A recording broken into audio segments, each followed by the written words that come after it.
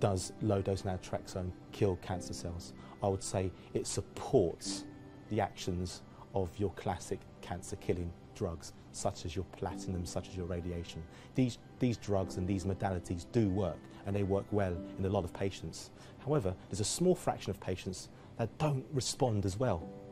And what low-dose naltrexone can do is that it can open up to these patients that are non-responsive the whole idea that yes, you can use these treatments in your case, which I think is fantastic. And if you were to say, do these patients see that as a cure to their cancer?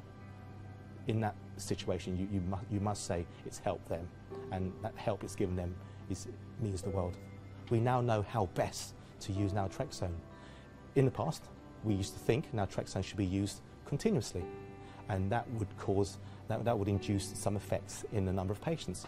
However, the data that we've generated very recently suggests that we can actually improve on that, and it's these small step changes that will lead to a situation where these patients with cancer will benefit. In the case of the patient who had the vitiligo, who's still here years later with very advanced cancer, we know there that by damping the inflammation, boosting the stimulation, a killer cell, which is half asleep, woke up and has indeed gone around killing the cancer. So if it does it, it's doing it indirectly.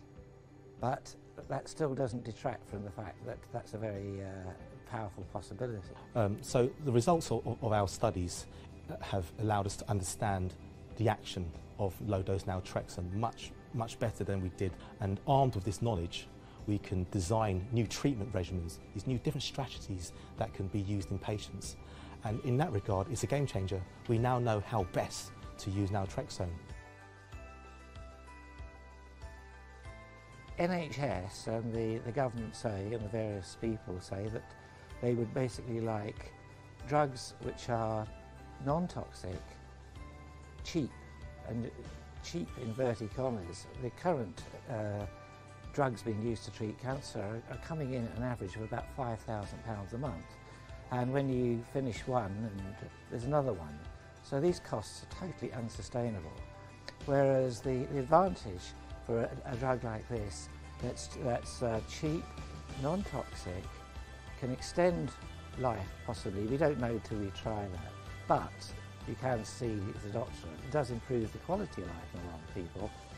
That's an enormous potential that could save, I believe, millions in other treatments.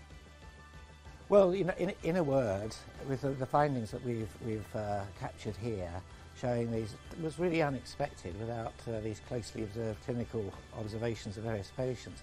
It gives a complete scientific justification for taking this forward into the clinic and giving evidence to the clinicians and the regulatory authorities and say, look, this does this, that and the other. It should be incredibly useful in these conditions, and here you have this enormous amount of anecdotal evidence that it is. So basically we want to go forward and capture it so it can actually be used and prescribed in the clinic on the NHS.